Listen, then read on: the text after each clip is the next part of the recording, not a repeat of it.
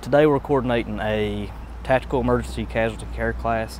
This is part of a 2-day, 16-hour course where students from all across the state and the tri-state area have came to be involved with learning to be involved in tactical situations or in a mass casualty incident. Whoever the casualty officer is, you need to sort them out and get them to the hospital.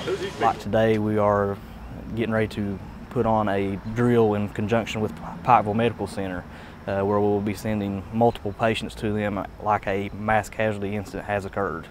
We treat those just like they are patients with the cards on them. We'll look at their symptoms, we'll call the necessary trauma was down there. We actually had an OB physician that came down for one of the patients.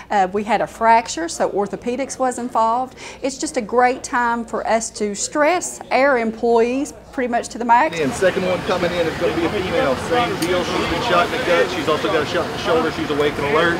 Right now the scenario is we've had a one, maybe two multiple shooters in the area.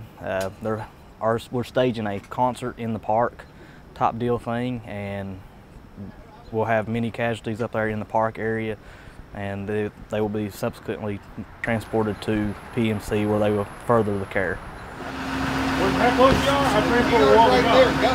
Okay. Let's go. Give me some